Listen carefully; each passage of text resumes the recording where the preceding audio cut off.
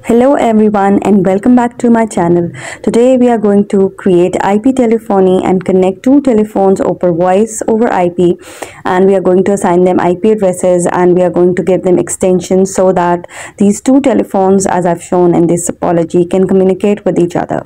It's a simple topology that consists of a router, a switch and two IP telephone that are going to communicate with each other by configuring VLANs and simple configurations. So let's start by adding up a router, which is 2811. We are going to select from the list of devices the router number 2811, and we are simply going to drag and drop on the working area. And after selecting that, we are going to select the switch. The switch that we are going to use would be 2960 switch, and we have selected it and dragged and dropped to our working area. Then finally we are going to select the IP phone from the bottom under devices, and we are going to put up two IP phones one by one. Now we have to connect these routers, switches and IP phones together. So from the bottom, we are going to select the option and connect them one by one to switch off the IP telephone. Again, another interface of switch connected to the switch port of the telephone. First of all, we are going to connect only one phone. I am now connecting both the phones, but it's better that you disconnect one of them. Now connect the router to an interface of the switch. That's simple, as we have always and already done. So we are now going to connect this, and we are going to use different interfaces for connections. Topology is now ready. So let's move on to the next step.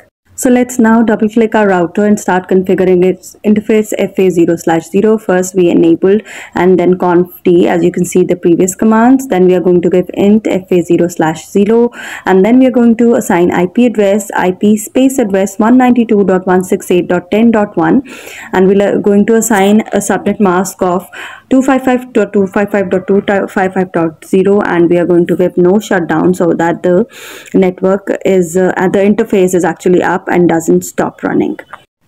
Now we are going to configure DHCP servers, which is needed to provide IP phone connected to the network with IP addresses. So we are now going to move on back to our router, and we are going to exit so that we get back to the interface.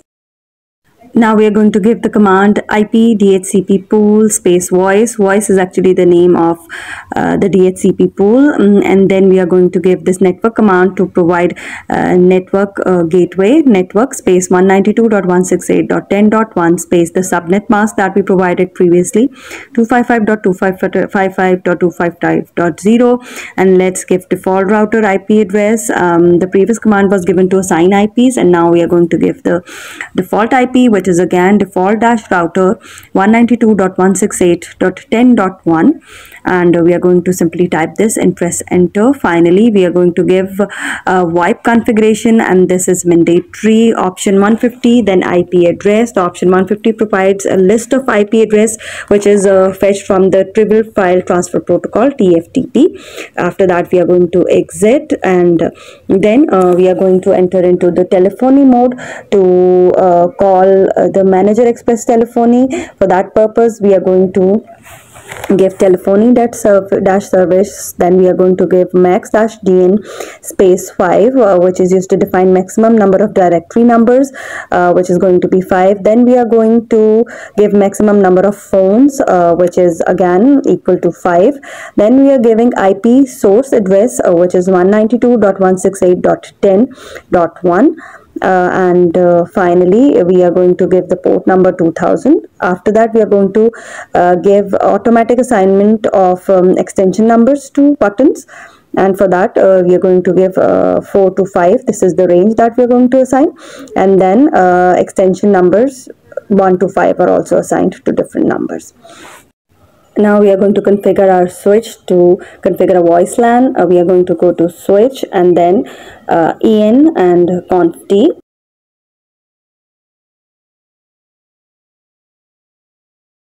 now given these commands. So let's move on further. We are now going to configure interface range. For that, we are going to give interface range space FA0/0/1-5. So 5 interfaces are going to be configured, and after that I'm going to give switch port mode access for communication between different devices in our topology.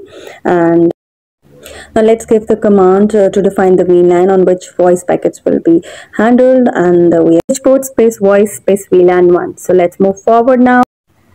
So here I'm back, and I'm going to delete the connection between the other telephone and the switch, because at one time we can configure only one telephone. So I'm simply going to click the link and delete this connection between the telephone and switch. I'm going to do it by clicking it, and now I'm going to go to my first IP phone. I'm simply going to click it, and after you click it, you are going to see this particular interface. You are simply going to drag this connection and put it here to actually connect the charging or power adapter. Now you can see that we can see this particular interface. With the help of this interface, we are going to dial between different phones. Now we are going back again to our router to configure the phone directory. For IP phone 1, we are simply going to give the command ephone-dn space 1 to define the first directory entry, and we are going to give it the number space 54001. It is the extension number to dial. After a minute or so, the settings would be shown, IP addresses and the number. I'm now again going to connect the second phone with the switch using the connection. Here it is now connected, and now we are going back to our router configuration to set up our second phone. We are going to exit the prompt, and then we are going to go in configuration ephone-dn space 2 to set up our second phone, and we are going to give it simply the number 54002, and it is now configured. Here we can see that both our phones are set up and they are showing proper configuration with their numbers and IP addresses. So let's move forward now. You're now going to click your second phone, and you're going to set up the power supply. Simply drag and drop, and here also you can see this particular interface of our second phone, and our both phones are now set up. So now here we are going to call the other phone, 54001, right here, 54001. You can see the screen, and I'm going to press enter. Okay, it's calling. Let's go to the other phone. It's GUI. See, I'm getting the call. I'm going to receive it. That's it. I'm now connected. You can see right here it is connected, and the call is from 52002. So in this way, you can connect both the systems, call them, receive a call, and so on. So we can also call using this system right here. We are going to put the phone back here, and I'm going to call 54002. Press enter. Let's go to the other phone. Okay. It is now connected. Okay. The call from 54001 you can see at the top, and I can put the phone back like this. So that's how we have configured different IP phones and have connected it using IP addresses and extension numbers. I hope you liked the video. See you next time.